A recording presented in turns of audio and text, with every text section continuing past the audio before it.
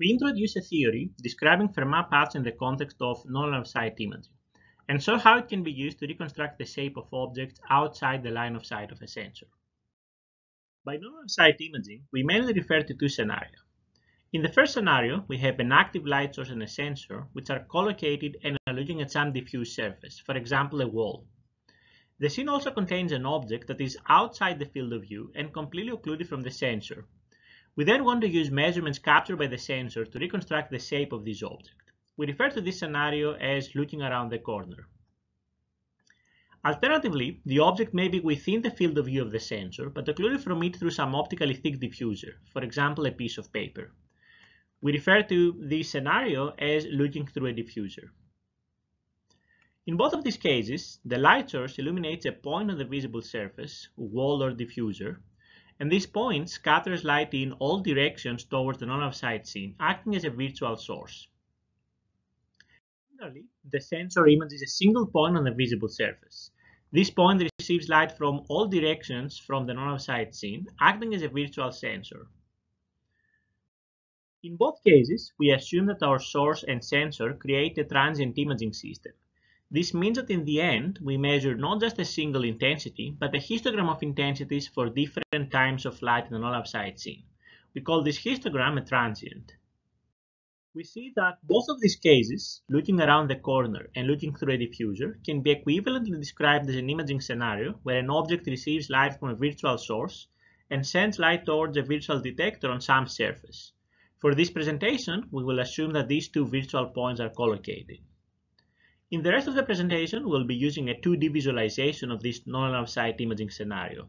Additionally, for convenience, we will flip our scene upside down. And finally, we will not be the actual source and detector, acting as if the photons directly start and end in the virtual source and detector. Let's now look at the transients we measure in this non-line-of-sight imaging scenario.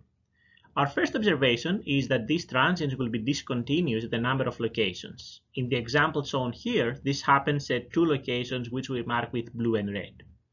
We can prove that these discontinuities happen at times that correspond to the length of paths in the scene that satisfy Fermat's principle. That is, paths that are locally shortest or locally longest. We can additionally prove that these Fermat paths will be of one of two kinds. The first kind are specular paths, meaning that they connect the virtual source to a point on the non-line-of-sight surface, such that this connection is parallel to the surface normal at that point. The second kind are paths corresponding to points on the boundary of the non-line-of-sight surface. For an object of general reflectance, there will be some photons that travel along these Fermat paths, producing the discontinuity of the transient. There will also be photons that travel along paths that are not Fermat, producing the continuous parts of the transient, and an example is shown here in gray. Even though we cannot measure these two types of photons, Fermat and non-Fermat, separately, given a transient, we can still identify the lengths of all the Fermat paths that contribute to it by finding the times where the transient is discontinuous. We can prove that these Fermat paths and their lengths have a number of useful properties. First, Fermat paths are a function of only the geometry of the non-line-of-sight scene and not its reflectance. What this means is that the locations where a transient is discontinuous will remain the same regardless of the BRDF of the non-line-of-sight object. Second, by knowing the length of a Fermat path, we know that the corresponding point on the non-line-of-sight surface will be on a sphere, with center the virtual source and radius equal to half the length of the Fermat path. If the Fermat path is a specular path, then this sphere will additionally be tangent to the non-line-of-sight surface. Third, Fermat paths satisfy a property that we call the Fermat flow constraint. This property says that the spatial gradient of their length with respect to the virtual source is parallel to the direction connecting the virtual source and the point on the non-line-of-sight surface. We can think of this spatial gradient as follows. We slightly perturb the virtual source by some distance and measure by how much the length of the Fermat path changes. The ratio of these two, as the perturbation becomes smaller and smaller, is the spatial gradient of the Fermat path length. The Fermat flow constraint says that if we know the length of a Fermat path and its gradient, then we can reconstruct a point on the non-line-of-sight surface through a simple geometric operation.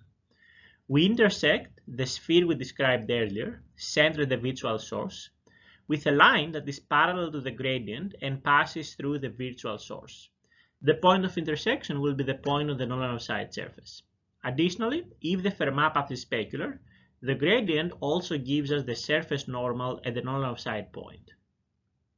Unfortunately, even though we can indirectly measure lengths of Fermat paths by finding the locations of discontinuities in non-line-of-sight transients, we cannot measure their gradients.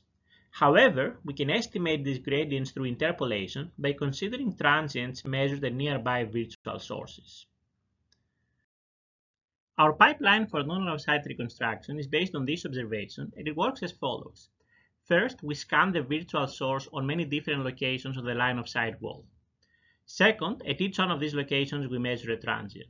Third, for each of the measured transients, we detect the locations where they are discontinuous, and these locations correspond to lengths of Fermat paths.